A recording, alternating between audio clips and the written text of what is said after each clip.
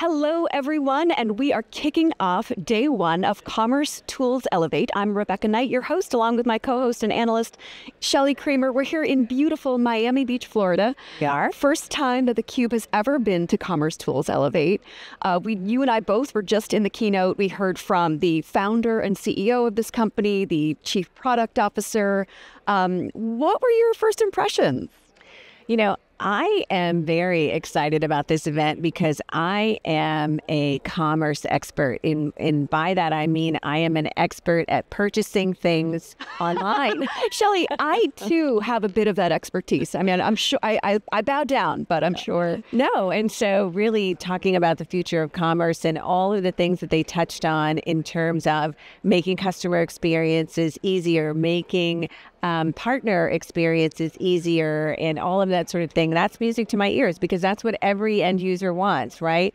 A more seamless path to purchase, and that's what brands want as well. You know, they want to be able to deliver more quickly, to sell more, to make customers happy, all that sort of thing. So you can't really lose. Exactly. And what's so fascinating is because, yes, we both have this expertise in shopping online, but you really understand the tech that underpins this. And I really cover future of work issues, but what is so fascinating is how they are going to be using AI to continue, yes, providing personalized recommendations for us in order to cross-sell and make sure that they are maximizing our wallet share, but they're also using it to improve other parts of the buying process. Well, and a lot of this is improving processes for vendors, for partners who they have alliances with, for developers, all of that sort of thing. And I think the key theme that we're hearing here is simplicity across the board. So being able to take commerce tools products and drop them in and to be able to use things very, very quickly. And, you know, the very tail end of the keynote, they were talking about a major implementation that took 6 months from the time of getting the idea and talking about the strategy to actually implementing in that. You know, 6 months is really pretty quick in the big scheme of things. So yeah. I think there's a lot to be excited about here for sure. Absolutely. So one of the other themes that we kept hearing a lot about is, yes, innovating with the customer in mind, the customer-centric way to innovate and be creative and think with the customer. What does the customer want? What does the customer need here? But also trust. Trust is so important when it comes to any kind of technology. We are going to be hearing today from one of the heads at PayPal, and he said, we built our platform on trust. Customers know how we deal with their data. They know that they can rely on us. Yeah. And I think that is such, and it's not just a buzzword. No, it's not. It's a key differentiator today. And I think, you know, customers knowing where to trust, and there's so many different payment options and that sort of thing. I think PayPal has long been sort of the gold standard. I mean, you know, and so it was great to hear their message about not only building data privacy and protection into everything that they do, but again, focus on making all those experiences seamless. Yeah, I'm one of those people who often checks ops for guest checkout because I just don't want to mess with things. And so seeing the protections that they could expand across guest checkouts and things like that, those are little touches that go a long way towards showing customers, we got you and we know what matters to you, and our job is to keep you safe while helping expedite what it is you want to buy. So exactly. Yeah.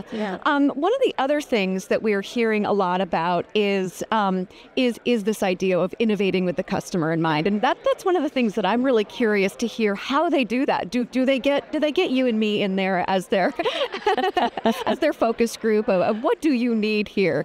But I mean, bringing together here in this amazing convention center room that is filling up as you and I are talking here with partners and customers and people who are part of this ecosystem, how they're bringing to bear what they're learning and coming up with a set of best practices of here is what customers want and need, and here's how we deliver. Well, I think that, you know, Rebecca, you can always tell when you're navigating a path to purchase how much attention has been paid to user experience.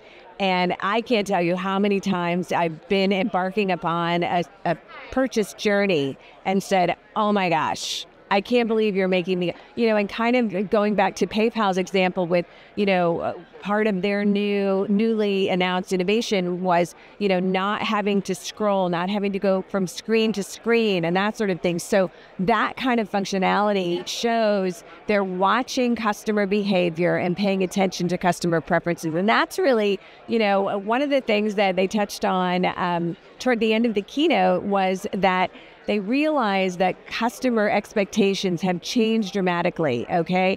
And I don't know about you, but I will not hesitate to abandon a purchase if there's something that is irritating, doesn't make sense, inconvenient. I mean, and it could be something I really, really want, but sometimes I think, oh, I'm actually glad this didn't work because that, I didn't really want that or whatever. But I feel like understanding that and making the path to purchase as simple, effective, private, trusted. I think all of those things are the goal here. And it's really great to see, all of the vendors here and to see the industry really embracing this as a whole. Because this is all about, happy customers buy more, happy customers stay, happy customers tell their friend. Like there's everything to win in the situation of delivering best-in-class customer experience. And there's so many little things that they talked about on the main stage, telling me if I have any rewards, telling me what else I might want to add to my basket. Yeah. And just as you said, helping you along the way and making it seamless and easy and not so cumbersome and full of friction of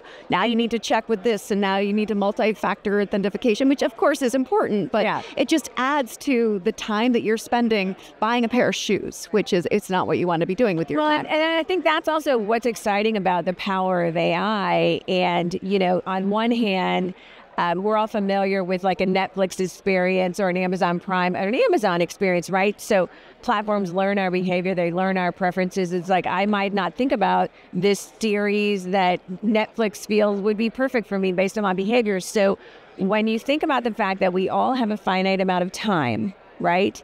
And so we have time to discover certain things, but having the power of AI being sort of out there, I mean, this is good and terrible, Rebecca. This is good and terrible. Yeah. I don't know that I really need to buy any more than I already do. But I'm just saying, like, having that, really being able to minimize the effort that we as consumers spend in discovery process helps us. And it also, of course, helps merchants on the other end. So that's really interesting to see as well.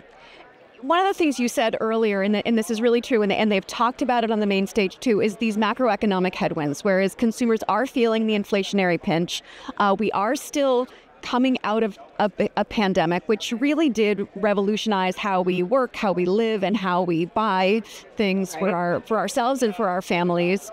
I'm really curious, and they didn't talk about it much. I hope that we can get into it more on the show today, the changes that they've seen in our purchasing patterns, and particularly in the way that Gen Z shops, because they are the it generation, and they're going to be driving a lot of consumer purchasing for the next decades to come.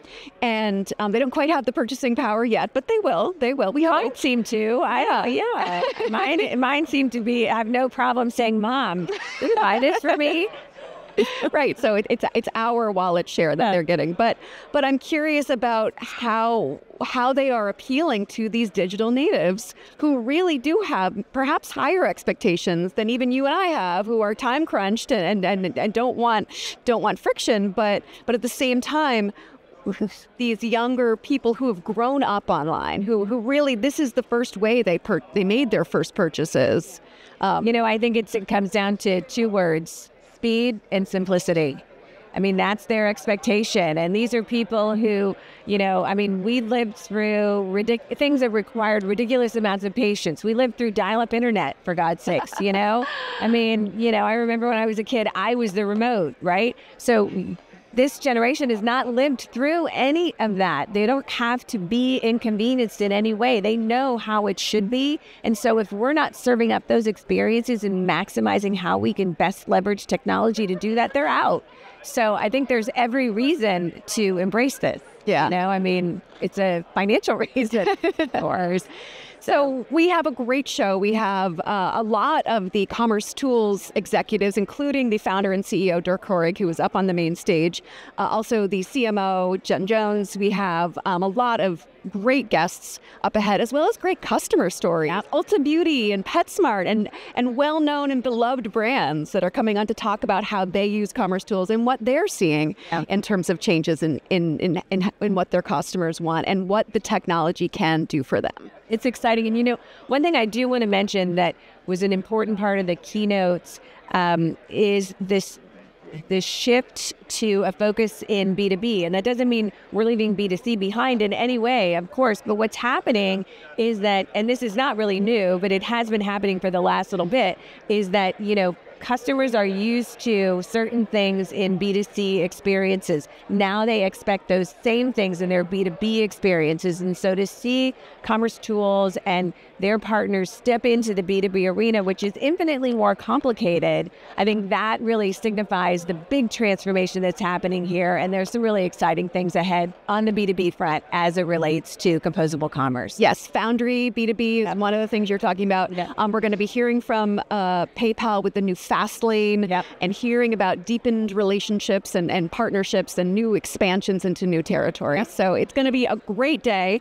I hope you will stay tuned with us on theCUBE. I'm Rebecca Knight for Shelley Kramer. You are watching theCUBE, the leader in tech enterprise news.